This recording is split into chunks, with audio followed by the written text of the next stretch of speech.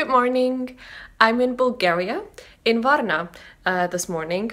I've been here since yesterday because the Bulgarian Youth Council has a national conference where they're addressing digital skills for a labour market, and they've invited me to come and speak. So that's why I'm here in this very nice and sunny city of Varna.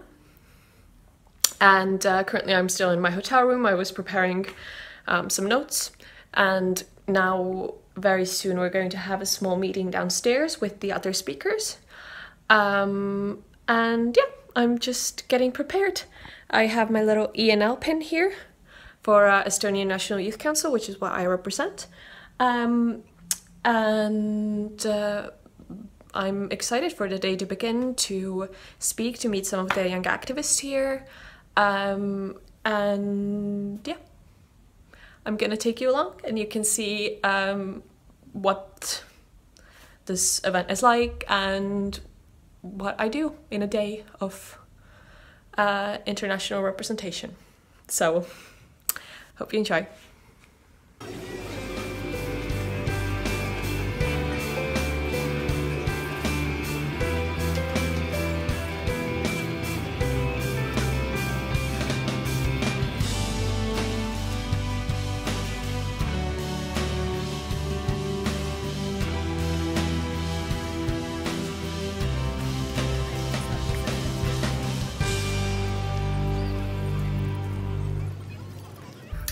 Right, so we just had a little meeting with all the panelists. There are three. So one of them is a member of European Parliament, one of them is from trade unions Matthäus, and yeah, I just got some coffee and we're gonna go to lunch soon, and then it's gonna be panel time.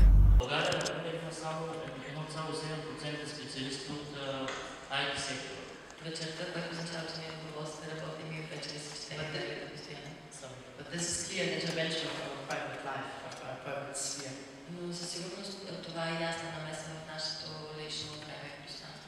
And it can also lead to be addicted, be always online.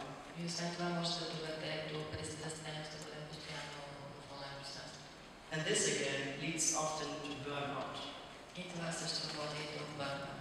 Through overstimulation of information we get. For example, France and Germany, they have a 12% higher risk of burnout than other countries, only through digitalization.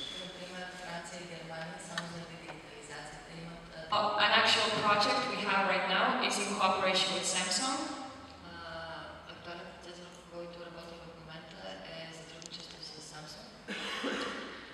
It's for vocational students.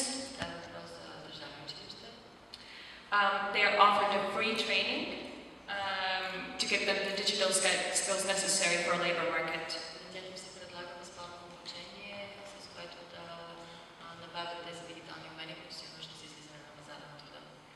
The young people in the program will have an online portfolio displaying their skills. Да, здравейте. Имаме въпрос към госпожа Кристен Айгро, да го кажа правилно. Какви са плюсовете и минусите при въвеждането на електронно правителство? Ако може да дадете примери и някаква статистика за как се гледа от обществото и People like to ask about the threats, especially if we talk about online voting.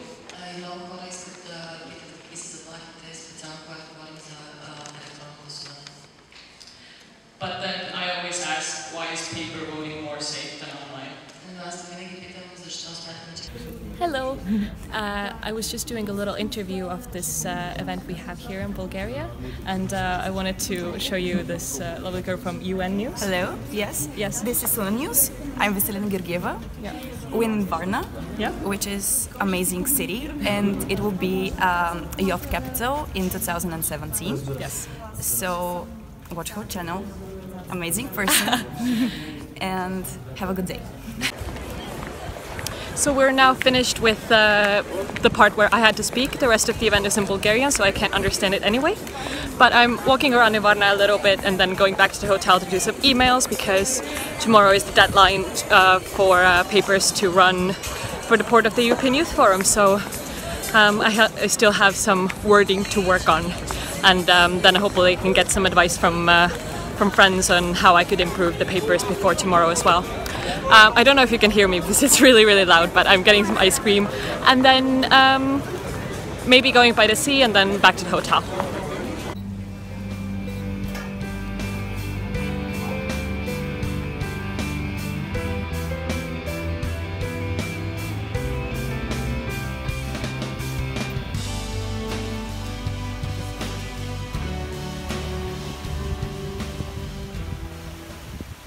Right, so I wanted to take the day together from here in Varna.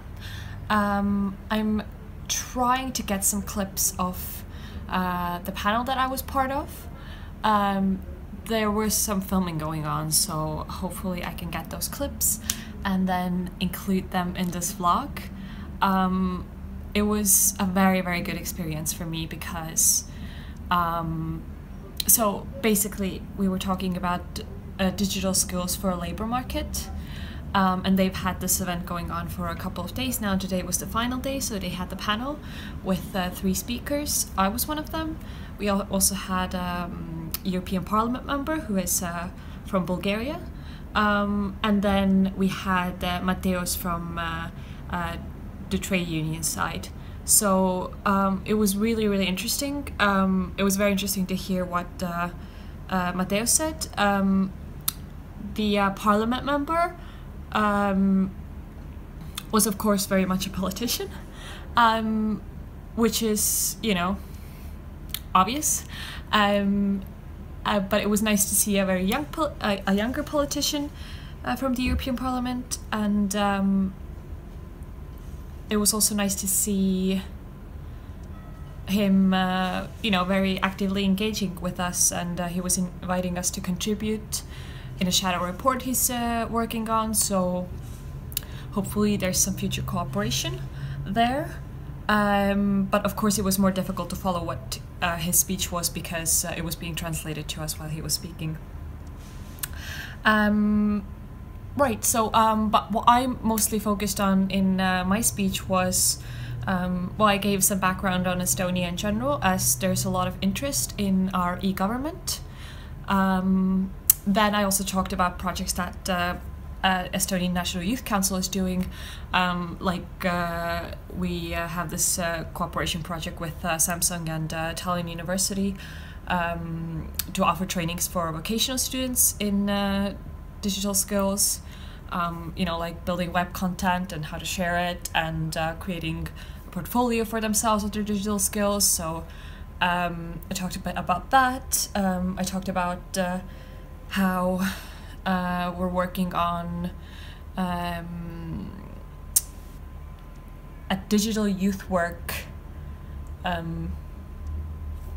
don't know, agenda or concept in the Estonian Ministry of Education, and how you know, we're trying to see if we can kind of squeeze it into the topics for our presidency next year, which will be in a trio with Bulgaria, so that was a good link as well. So basically I talked about some of our projects, probably some other things, but I don't want to make this ending bit too long. I have the awesome night view of Varna in my background here. The city's been very nice. The food was absolutely delicious here. All the people were amazing. We had a super nice conversation with some locals, locals as in Bulgarians, not from this region. I think they were not, about startups, about vegetarianism, veganism, and it was a very, very nice evening. All the people I met here were lovely, and yeah, I'm happy I was invited. I got so many questions at the panel, which was wonderful. Obviously, there's so much interest, so I did try to leave space for, well, I did encourage them to get in touch with me later on as well, So if any of you are watching, then please do. And if I don't know the information myself, of course, I will get you someone who does know these things better. And yeah, it's been a lovely time here in Varna. And I will do my next vlog in Košice, where I'm headed to tomorrow after basically the entire day of traveling in airports. But sometimes that's how it is. So yes, I will see you next week. Maybe Monday, maybe not Monday. Monday is not the most exciting day of the European Youth Conference where I'm going to. But thanks for following me around, and definitely leave some comments, ask questions. Yeah, just give me some feedback. Yeah, goodbye, and I will see you in Slovakia.